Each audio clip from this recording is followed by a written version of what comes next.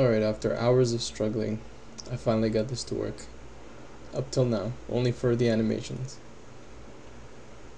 It's multiplayer mode. And as you can see, the boss is performing the exact same animations in both windows. And he's choosing one player or the other to attack.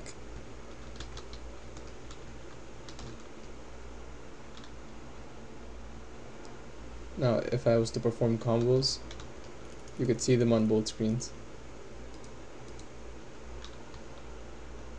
Watch as I switch modes with both of them.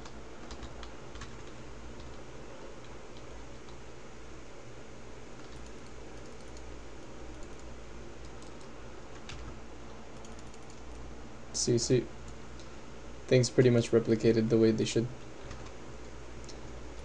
Now, I don't know if I'm gonna make a tutorial on this yet, or what's gonna happen with this stuff, because I'd like to get it to work myself, and then when the time comes, we'll see.